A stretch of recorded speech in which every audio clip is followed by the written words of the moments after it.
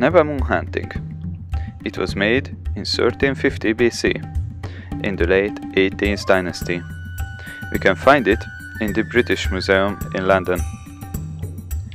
The museum says about it, Nebamun is shown hunting birds in a small boat with his wife, Hatshepsut, and their young daughter, in the marshes of the Nile. Such scenes had already been traditional parts of tomb chapel decoration for hundreds of years, and show the dead tomb owner enjoying himself and seeing beauty.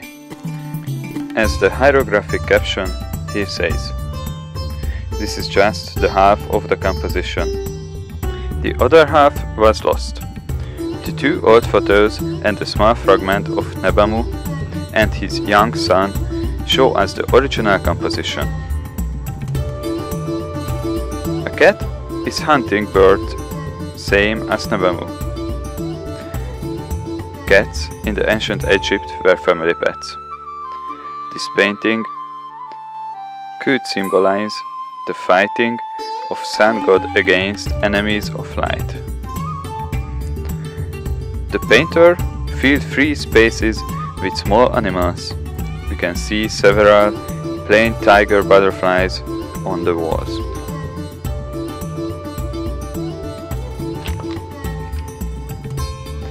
Wall paintings in the tombs tell us the life story of the king and gives him a how-to to the underworld.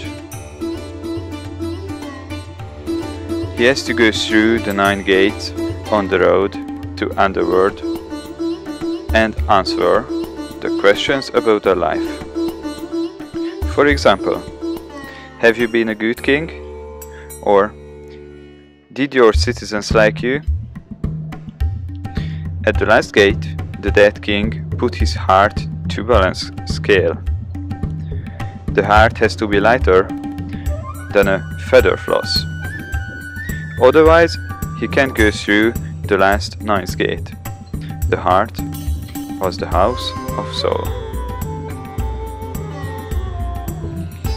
Just few words about the painting style. It looks like a frieze. Paintings tell stories to us. The stories depicted like an ancient comics. The painted story goes around the walls. The figures show the bigger surface of their body parts in the painting. We see the front side of torso and the profile of the face with frontal eye in one figure. The size of the figures are different. It shows the social status of painted persons. Human figures have strong and dark contours and don't have shadows. They are filled with only one monotone color.